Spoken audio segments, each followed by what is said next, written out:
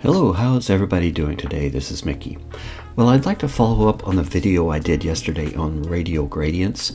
One of my followers contacted me by email and said that I had my percentages wrong between the inner and outer ring of the radial gradient, and I did a little research and he was exactly correct.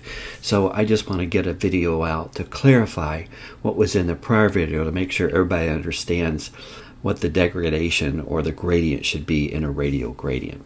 Also, I didn't get to a couple examples that I wanted to show you with the radial gradient, and I'll throw these in after this real quick update. To start out with, we're going to grab our radial gradient. I'm going to hold my shift key down and I'm going to drag out to make a perfect circle. I have the black-white overlay turned on, and that's why it's looking the way it does. So the radial gradient flows from the center to the inner circle. It is 100%. In the entire inner circle, 100%. Then from the inner circle to the outer circle, we go from 100% to 0%. In the prior video, I said it went 100 to 50 and then 50 to 0. In actuality, from the center to the inner ring, it's 100%. And from the inner ring to the outer ring, it goes from 100 to 0%. All right, I hope that clears everything up.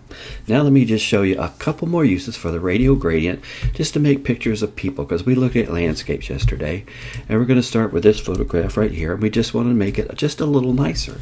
To do that, we're just going to grab a radial gradient, and we're going to throw it on. Let's turn this black-white off and go to the color overlay.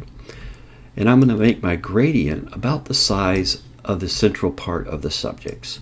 And then I'm going to increase our exposure about like this. Then we're going to come up here and say subtract, select subject, and that takes the light, the exposure from the gradient off the people, and now we have a really nice background light, a backlight.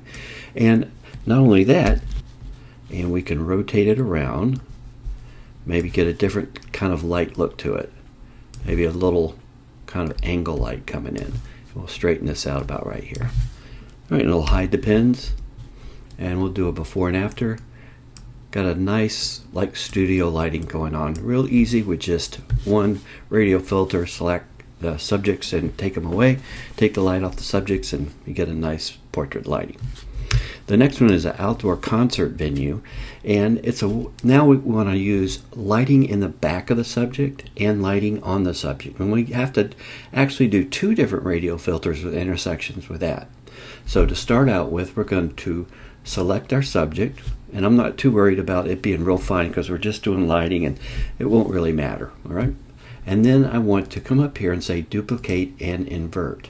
Now while I'm on the inverted, I'm going to darken it just a little bit, and on my subject I'm going to lighten him up just a little bit. And we're going to start with the background. So we want some light, like stage lighting, coming across the performer about like this. So we're going to go to our inverted because we're working in the background, and we're going to intersect with the radial gradient. Now when we put this radial gradient on, let's stretch it out and let's flip it around, and we want the light to come in just about like this. We'll make it a little wider, move our center pin, grab our option key and stretch this out because I want more of the center from the top, because remember this is where the brightest light is, and then light falls off here.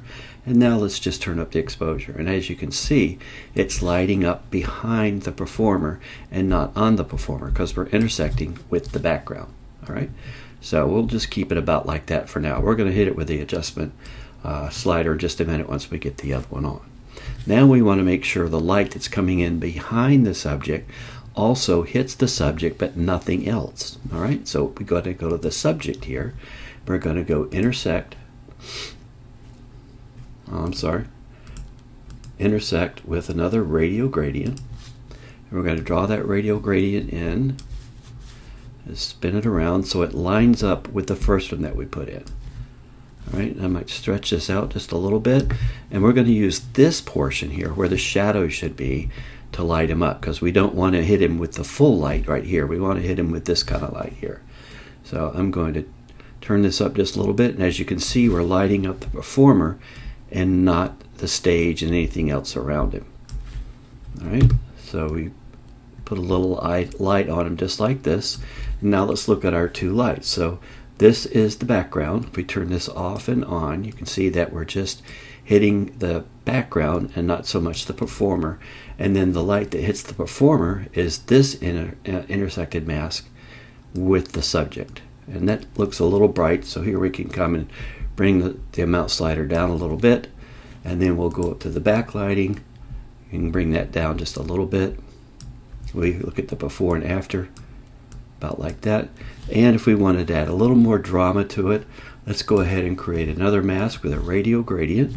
And this is going to be more like a vignette, so we're going to draw it across the whole screen. We are going to make the core area about right here where the light is going to be the brightest. And then we're going to come up here and hit invert.